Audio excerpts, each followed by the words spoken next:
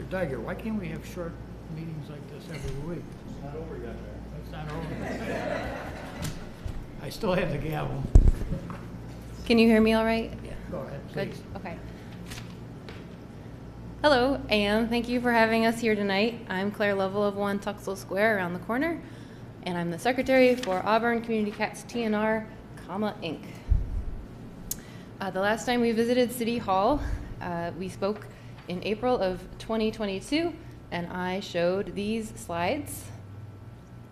We asked the city for $5,000 toward our new group and its work to reduce the overpopulation of community cats in the city of Auburn through TNR, which stands for Trap, Neuter, and Return. We are very grateful for the financial assistance that the city gave us, and so we're here today to report back to you, our stakeholders, on our achievements and your return on investment. Since we were last here, we have officially become incorporated with the state of New York, and we have been designated a 501c3, all retroactive to February of 2022. While establishing our own bylaws, we chose the fiscal year of January through December, but for the purposes of your fiscal year, which is July through June, I've broken it up by 6-month increments in the annual report in front of you.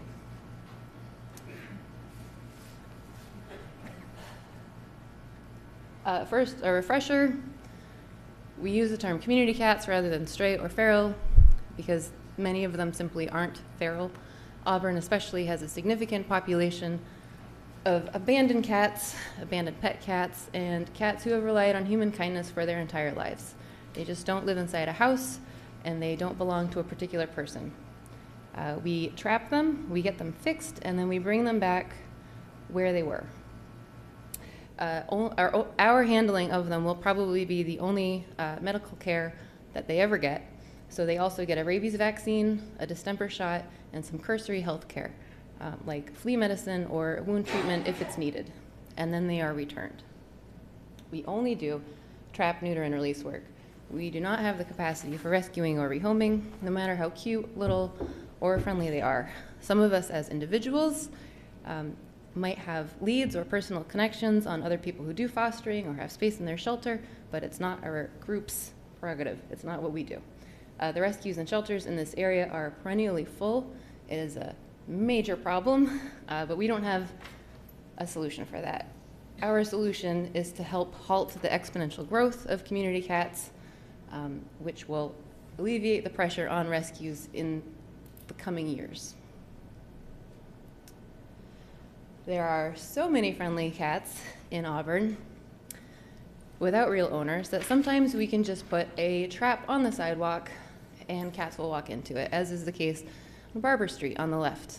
Otherwise, we exclusively work on properties where the resident or owner has invited us in and agrees to work with us, as is the case behind this business on Grant Ave.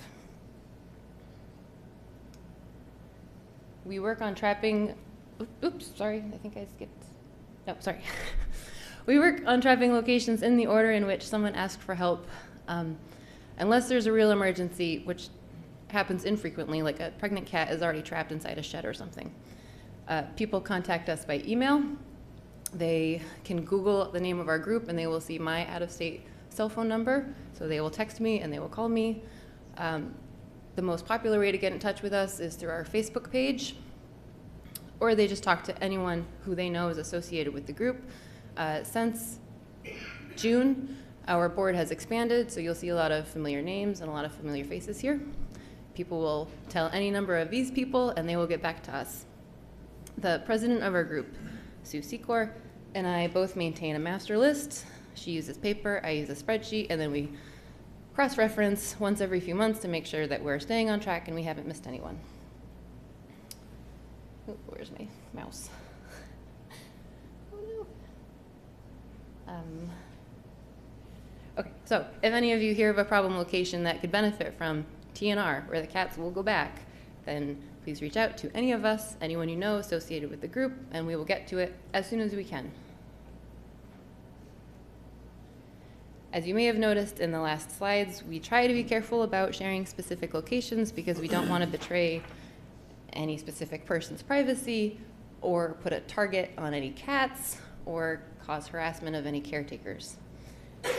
So I have created this map to show the approximate location of cats, and you can visit the shortened link. I'm sorry, the map didn't print super well. You get the gist, and to the right of it, you'll see a link that's shortened. You can type that in, and it's an interactive Google map. The orange icons are, here, it's easier to see here. This is the zoom in of Division Street and Barber Street. The orange icons are 2021 through June 2022. The red maroon is July 22 through June of this year. And then the magenta is July of this year through the present. Our group first met in August of 2021. Since then, we have trapped about 370 cats. Pause for applause.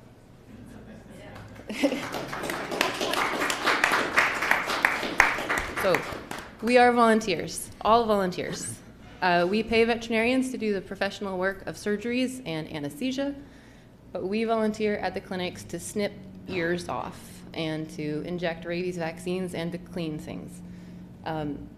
We sacrifice the smells of our cars and garages and sneakers. We work at the clinics. We do all of this work. As you can see on the back of the report, we also have a very hardworking and dedicated fundraising committee. Our group has a presence at nearly every community event. In fact, we're selling Gertrude Hawk chocolate bars right now at $2 a piece. Perfect for the holiday season. Please just get in touch with any one of us. Our biggest challenge remains finding affordable clinics and available vets. In the last few months, we've driven dozens of cats to Cortland at their SPCA because they were willing to give us openings and because we were willing to make the hour-long drive both ways. In fact, we've been very busy since June 30th, which was my official cutoff for this annual report. And since then, we have fixed an additional 117 cats. So at the average cost of $75 or $80 per cat, this 6-month period that's not on that report is more likely to be $8,000 or $9,000. We've heard from residents and colony caretakers that after being fixed, their neighborhood cats are healthier looking, they fight less, the males pee on less stuff. This matches long-standing research about community cat populations and TNR efforts generally, but we're really proud to be hearing it directly from the people of Auburn. We did not permanently remove 370 cats from Auburn. They still exist, they're still there. But I think we can safely assume that we have successfully prevented the births of hundreds, if not more than 1,000 kittens and new cats since 2021. We will, I only have one sentence left. We will continue to work, and we hope that the city will continue to support us. Thank you very much.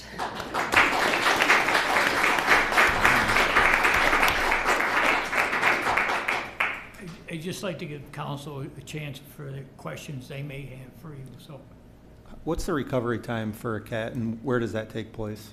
So for a boy cat, it's like snip, tug, they're done, and as soon as the anesthesia wears off, they're good to go, especially if they're really stressing out in the trap.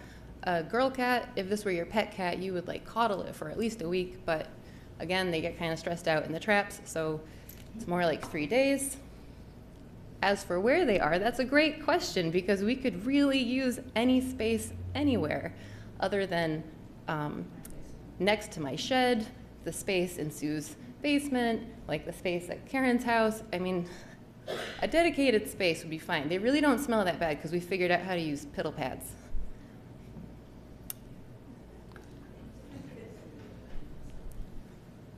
Any other questions? Thank you very much. Thank you. Thank you.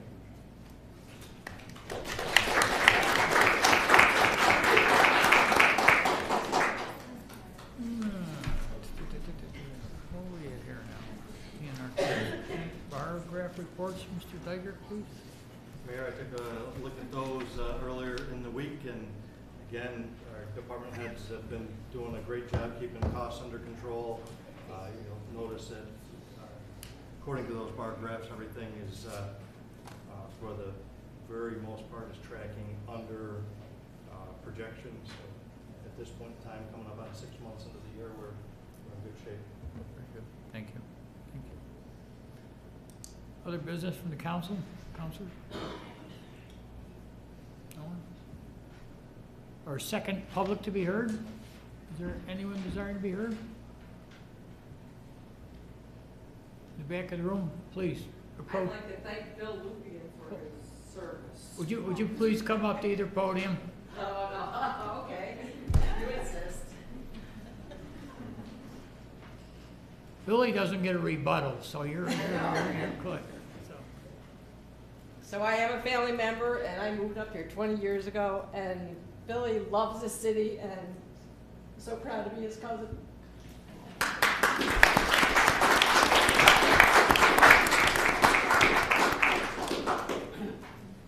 anyone else desiring to be heard? Very well.